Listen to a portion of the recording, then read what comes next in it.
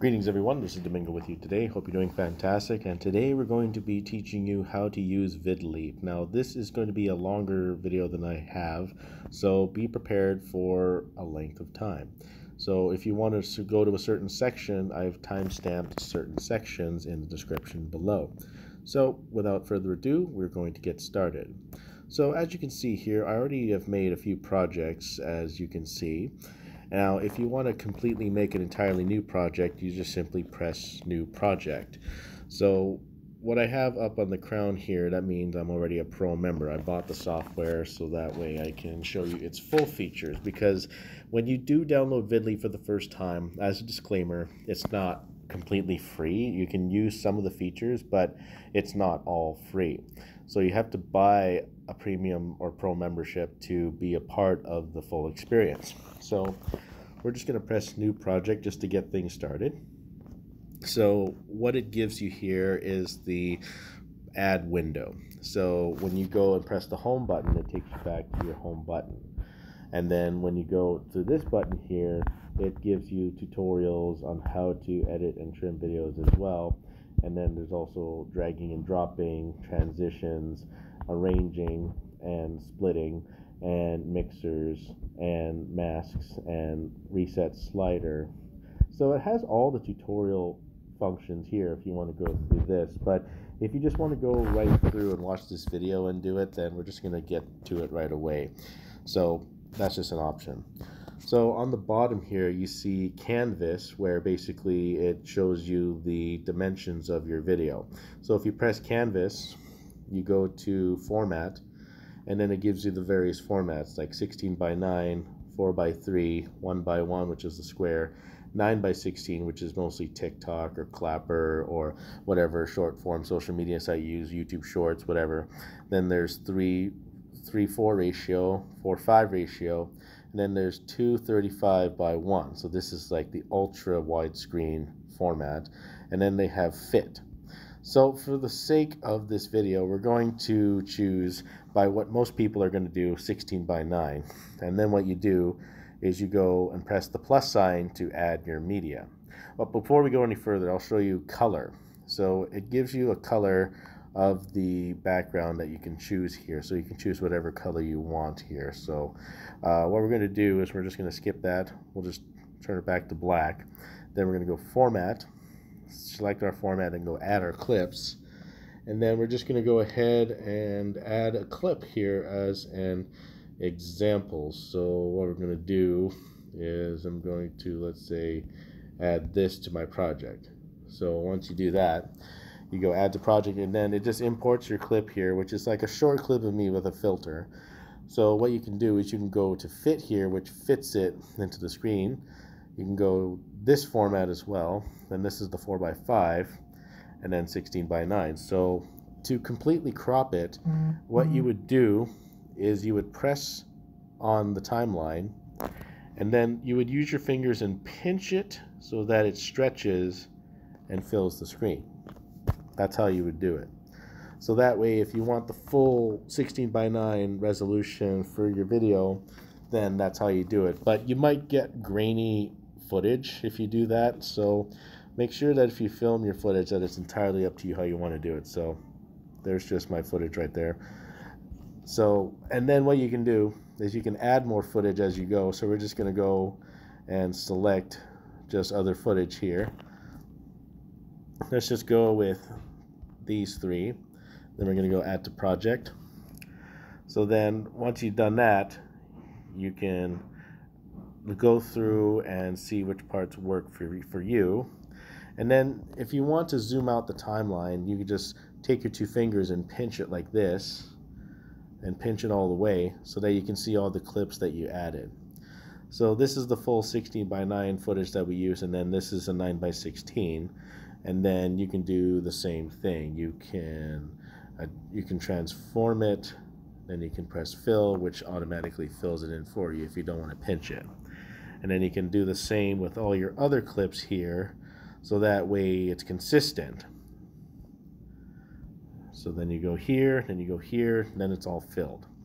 So then if you want a more precise edit, what you would do is you would stretch the timeline out even more, and then you would just listen for that segment, and then what you would do is you would click on your clip, and then you click on your clip, and then the split button is right down here. So you would press split, and then it splits your clip, and then you can move it to a separate layer up on top. So once you do that, it shows your clip and the layer, and then you can just keep cutting as you go. So you can go here and cut it, you can go here and cut it. It's really precise. So this really makes it easy if you want to do like a lot of jump cutting, or if you're into cuts like that. So definitely splitting those scenes really makes a difference, and we've already split the scene a couple of times here. So it's very precise, very thorough, and very easy to do at that point. Then you can just split other clips here. And then what you can do is you can also add them into layers. So if you press and hold on a clip, you can drop it here into a separate layer, and then it makes it a separate layer like that.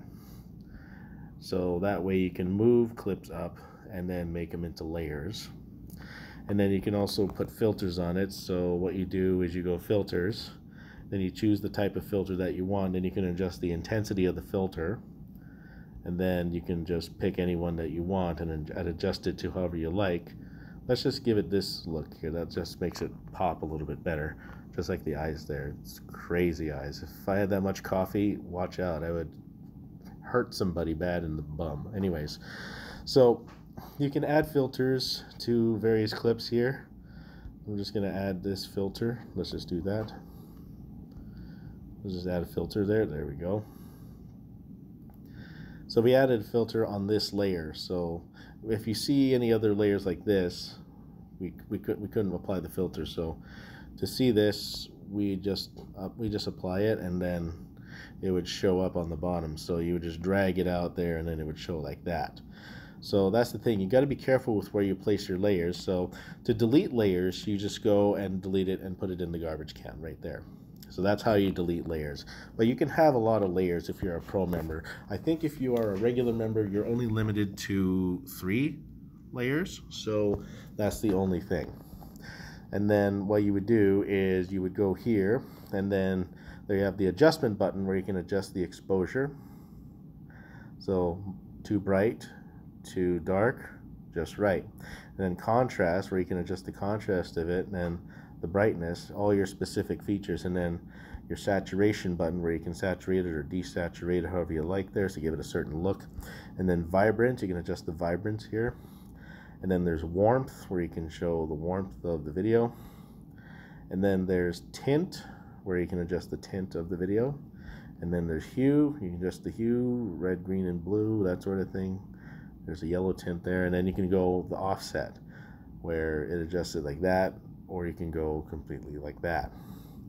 And then you can add text here, so you double tap to edit it, and then it shows this is text. And then you press the check mark to apply it, and then you can move it around with your thumb like this, or then you can also pinch it to make it bigger, or you can pinch it to make it smaller, and you can just put it anywhere you like here. It lines it up accordingly to the ratio that you have it set. And then you can also adjust the layer up here. You can also adjust the duration of the layer like that. So then what you would do is you would just click on that layer, and then you would just adjust it further, and then you can line it up like this. You can just press and hold and line it up like that, so it constantly shows above your video. And then you can do whatever you want with the other clips here. So you can transform it, so you can mirror it, flip it, rotate it. So rotation is good if you've recorded some footage with a camera or a phone and it didn't turn out the way that you want it. So let's say you recorded it like that, and then you want to rotate it around. That's what it's good for there. And then the fit is where it adjusts it to the automatic fit. But if it's fill, it fills it up to the canvas that you have preset. And then you can also adjust the speed on a clip. So faster and then slower right here. So that's the slow, and then that's the fast. So then what you would do is you would go back to your clip, and then you would just adjust the speed accordingly. And then you just press out. And then there is also audio, where you can press audio, and then you can unlink the audio from the video, and then you can go fade. So you can go fade in automatically there, fade in like that, and then you can go fade out like that, so that it fades out right away. Like this clip I have synced there, so then you can hear, so that you can let the audio fade in and fade out there. That's just how much I adjusted it. And then the filters here, there's presets, and then we've already gone through the presets. These are the presets that you can generally include, or that are generally included with the Pro membership. So we're just going to include that in and then go from there. And then you can also, there's effects as well. So there's an RGB effect. So you can adjust the intensity here. Whoa, funky. Like a 3D effect that you can see here. Pretty cool. Then there's a vibration effect. Okay, let's set it to 44 duration, and then just going to see what else is there. Not bad, that's pretty nice. And then what you can do is you can just let's go back there. So you can adjust the filters, presets. So what we're going to do is we're going to go through that and then select another preset, and then these are the presets right here, and then they have the 11. That's really nice. And then you can just adjust it however you like here. So you can adjust these filters however you like, which is really nice. And then it shows whatever effects you apply. And then you can duplicate the layer, and then it shows up on the top. So we just duplicated that layer and it appears right on the top there. Then there's also a blending function where you can overlay, and then you can screen, and then you can do hard and soft light and darken. And you just do like some weird transitions like that. It's really nice. And then lighten, light plus. It's funky. And those are what you have there. And then they have the masking effect where you can do here. The masking where you can, let's see, there's FX2. So we're just going to go back here, and then we're going to go mixer, and then they have the masking effect, and then we'll do a radial mask. And then you can adjust the feather of the mask, the position of the mask like this, and then you can like keyframe it and animate it. And then there's also the inverted mask right here. And then I think if you adjust the keyframes here, you can animate it. So like if you move it for a certain position, it'll track that. But most of the time it doesn't track it if you don't have the keyframe set up. So I don't think it has a keyframe function here, but I think if you add something there, it should. Then there's also a mirror mask, a linear mask, and then we'll go, let's just revert it. So I think we can change the color of the mask here. Then there's a chroma key. So we can adjust the intensity of the chroma key. Let's just pick a color. There we go. And then we can adjust the shadow, then the intensity, and then you can just reset it. There's a color picker here that we can pick. Okay, and then our key shows up here. Then you can just reset it if you don't like how it looks. And then there's the adjustment function again, transformation we've already looked at, and then the mask, which we've already looked at, and then the blending that shows, and we've already seen that already. We've already blended a few clips together. So the possibilities are endless on here, this software, so it really makes for a good amount of editing that you can do. And it's like a full-on editor that you can like make YouTube videos with exclusively. And then for the effects here, there's pixelate, so you can go and pixelate it. You can widen it to increase the pixelation. You can adjust the intensity of the pixelation, so that way you can have some constant, you can do a blur effect, like one of those like interviews where you don't want them to see your face, that sort of thing. and then you can like make it so that it blurs certain objects like an eyeball or something, and then you can arrange it that way, and then you can just duplicate it as you go. So there's a pixelate effect here, and then you can apply other effects. So there's pixelate, defocus, prism. Whoa, that's funky. So then you can adjust the intensity of the prism, and then you can duplicate the prism. So yeah, that's pretty trippy. A lot of effects that you can apply on these videos, and then that's pretty much it. You can mix content, which we're going to do here, or you can mix and match content as you go. So then you can mask it. Just going to go back, and then you can free transform it using your fingers here on the screen. Then you can just keep adding clips as you go, and then it just does a good job. So we're just going to play our whole project back. So we've done quite a few edits already, and we haven't even spent a lot of time on this app. So it's really cool what kind of effects that you can do. You can add music, you can unlink music from various other clips. You can do plenty of that. So it's really nice. And when you're adding music, it takes music straight from your phone that you can add onto your device. And I'm not going to add any music because of the copyright policies. So yeah, so that is how you normally edit with this app. And then once you're all done, all you do is you press export, and then it gives you the option to save. You can adjust the resolution up to 360p to 4K.